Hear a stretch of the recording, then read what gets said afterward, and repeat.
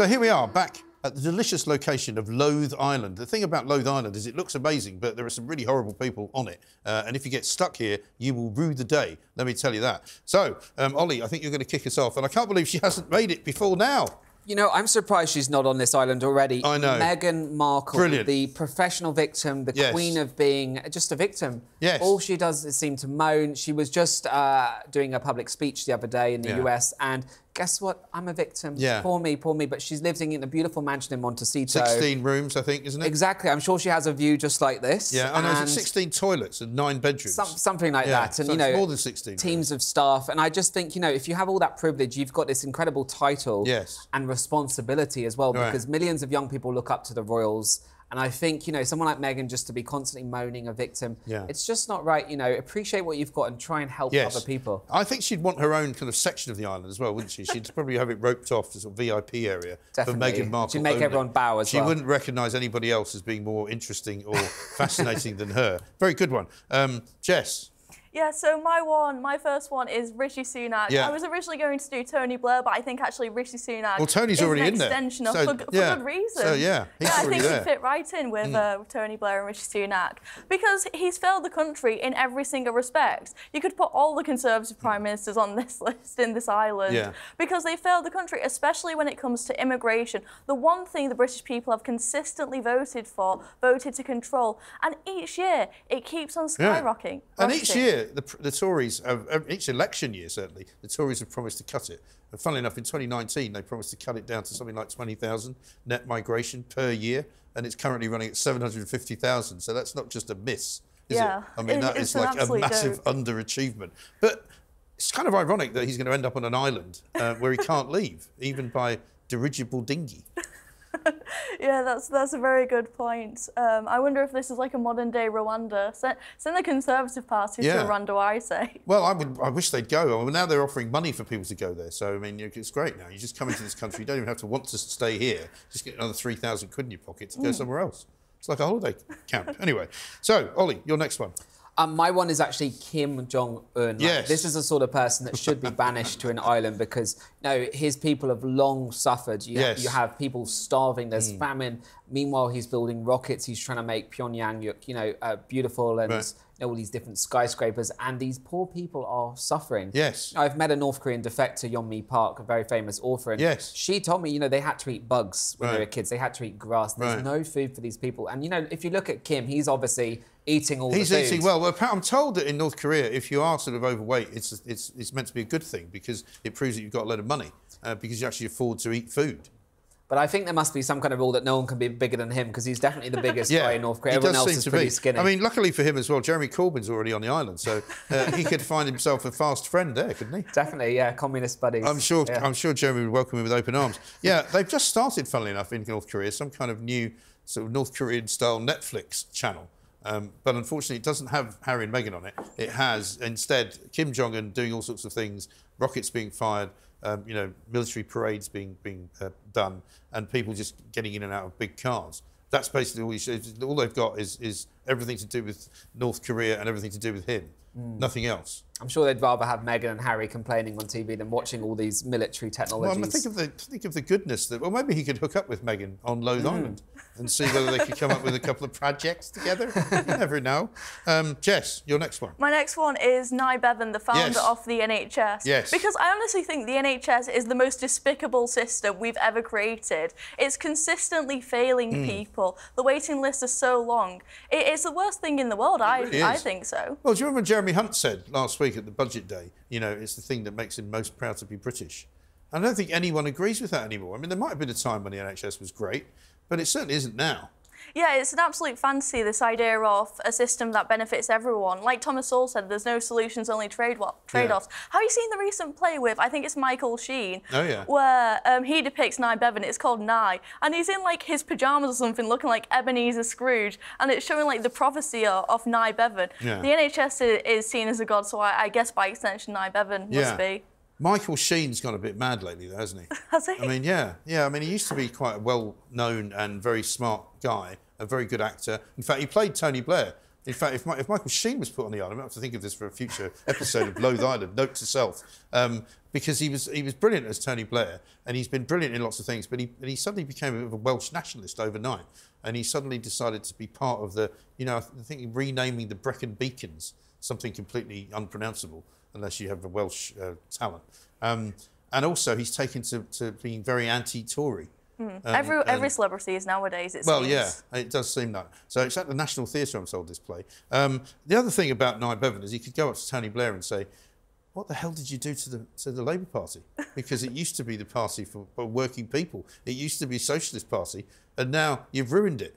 Well, I think that shows that socialism isn't actually for the working people. No. Like, it's just this idealistic fantasy that doesn't actually work. And the NHS just shows that. This is the extension of that. It just fails everyone, especially the working class, who don't have any other options. No. Well, I was just saying earlier this week that a lot of people now are going to private medicine because the NHS is so useless. So they're now clogging up the private medicine arena. And now if you try and go private, you're facing similar waits now as the NHS because people just have got no time, just don't even bother. What healthcare system do they have on Loathe Island? I don't know, actually. We haven't got any doctors there yet. But I don't know whether no, I'm not going to say Dr. Mengele because that would be wrong. But, there's 2 million people now working in the NHS, more than ever before. A third of the entire public sector works in the NHS. And yet, they say they haven't got enough people. Yeah, I think that's ridiculous. I mean, look, the National Health Care Service is overstretched in terms of budget. We saw that, obviously, during the pandemic. But at the end of the day, every single person that needs access to healthcare should get it. You should not have an elderly lady sat, with a severe illness in the waiting room for 24 hours, lying on the floor. That is so wrong. And like you said, there's 2 million employees. Why aren't they helping each of these people? We should have a service where, somebody in the emergency room is served immediately. There shouldn't be people waiting around. I think that's completely a waste. It is absolutely dreadful. Right, Ollie, your final one? So mine is Charlotte Church. Yes. Now, we haven't heard of her for many, many years. And people remember her. She was a great singer. She was known as the voice of an angel, wasn't she? She was, and she's kind of lost that now because, she's using her voice to sing genocidal chants. Yes. So she was singing It's a new album for Christmas. I guess, Genocidal chants. Yeah, featuring Hamas. So she's done this new song when she was at the pro-Palestinian protest, Singing from the River to the Sea, which we all know is a call to genocide against the Jewish people. And look, she's been going to quite a few of these protests. She even had police visit her the other day because she was concerned for her safety because she said she was getting abused. I saw that she put out a statement on Twitter as well, didn't she, saying that she wasn't anti-Semitic at all. And in fact, she wanted peace in the Middle East. But she continues to sing From the River to the Sea. I remember this came up, I think about, 3 weeks ago? And I suddenly, I can't remember, I think it was on Plank of the Week it came up. And I was like, why on earth has she suddenly decided to start doing this? I know. I mean, we haven't heard her in the news. She hasn't released a song in years, and suddenly she's all these protests all over the news. And that is an anti-Semitic chant. Whatever she says, she's trying to say she's not anti-Semitic. That is by definition anti-Semitic. Well, I think I said the last time we mentioned it that her next album might be called Jihad. I'm Hamas, sure it'll do well. Hamas and the Hamas choir, from Palestine. But I wonder also whether she's going to change her name to Charlotte Mosque, because I've been waiting to say that for such a long time, and I can say it on this show. Because she definitely does seem to have more sort of in common with the cause of the Palestinians and with the cause of Israel, doesn't she? Yeah, and she's not just out there protesting because she wants a ceasefire. She's generally calling the Hamas slogans, and she's protesting with people that are hate marchers. And look, there are some peaceful protesters there, but a lot of these people, they're waving jihadi flags. Yeah. They're, chanting. There's no question. Well, every time, all you have to do, and I know you do a lot of this over the weekends because I see your stuff, if you go to any of these marches or you watch what social media coverage of these marches is like, there's loads of people being really, really nasty, being really aggressive. There was one last weekend, I think, where a guy was trying to interview people as they were walking past, and they were basically telling him to F off, get the hell out. He was a fascist. All of these sort of nutty socialist types who are the kind of people you used to meet at university wearing Palestinian flags. But now there's thousands of them and they're all marching around all the time. Yeah, and it's become trendy as well. It's a trend. I mean, like for a celebrity that's not in the press like Charlotte Church and she maybe wants a bit of PR, that is getting her attention, and we're seeing so many people, young people... Do you think all these jihadis are buying her old albums? I doubt it. I mean, go home and listen to some Charlotte Church. I mean, they don't even listen to music in Afghanistan. They ban people listening to music. No dancing allowed either. No, so I don't think she'll do very well there. So, I just think it's ridiculous, and I think it's a way for her to stay relevant, and she doesn't really have a clue what she's on about. Yeah, I mean, if she went to Afghanistan, the Taliban wouldn't even let her probably out in public, would they? No, she'd have to have a male guardian, and she'd have to be fully covered, only showing her eyes. Right, blimey. That wouldn't be good. Right, Jess, your final one. Yes, my final one is Madonna. People love to hate Madonna, don't they? for good reason. Yeah. So recently she's gotten into a bit of controversy for asking a disabled person in a wheelchair to stand up during a conference. Yes. During this a was at one of her shows, right? Yeah, yeah. And she said, "Oh, sorry, this is politically correct." I think that's the most offensive part. It's not politically correct. It's just impolite.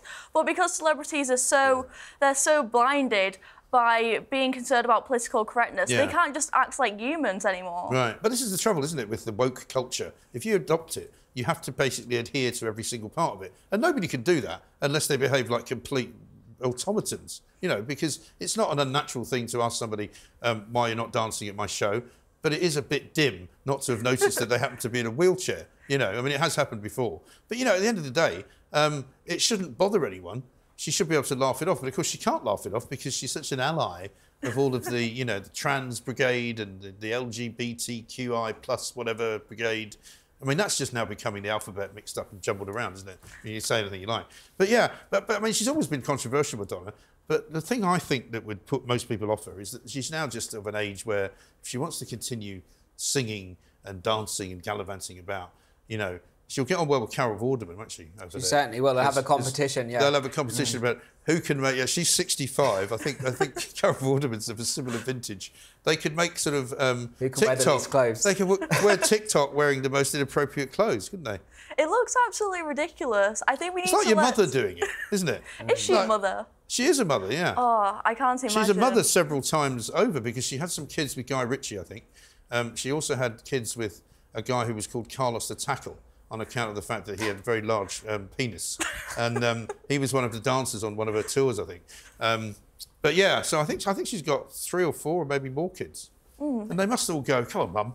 I mean, it must be embarrassing for the kids, you know, to see their mum on stage in fishnets, spreading her legs. Yeah. And, you know, she's doing strip dances. And I just think, come on, Madonna, you've had your heyday. You know, let people remember you for the great singer and performer you are. Yeah, you don't need to because she is. Yourself. I mean, she was an incredible performer. But she's cheapening herself. And she has written some amazing songs. And she is, I mean, if you were ever going to talk about music of the 80s and the 90s, you would certainly have to have Madonna in there. But now, I'm not quite sure who's going to see her, you know?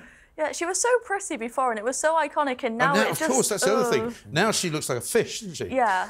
I mean, maybe she could hang out like her and Michael Jackson on the beach near the fish, because they both look nothing like they used to. Yeah, valid point. Because, I mean, there's one thing to do. I mean, Oli, you're an expert in this, aren't you? Certainly am. I mean, there are things that you can do, but you look fine, though, whereas... she's just gone a step too far, it seems to me. She has, and look, I know there's a pressure in Hollywood for celebrities to look a certain way, and they all want to compete to look young because that is what sells. But Madonna really took it too far because, firstly, she really overuses the filters. Yes. I mean, the Photoshop is just another level, and then she claims that she's not using filters. But the surgery, if you remember when she was on stage last year and she had the plaits, I think it was at the MTV Awards or something. Yeah. She had that face was so bloated, and you could clearly see she just had a facelift. Yeah. And I think, come on, you know, you've got the best doctors in the world. Yeah. Do a better job than that. Yeah, but what comes over people, do you think, that makes them convinced that actually it looks okay?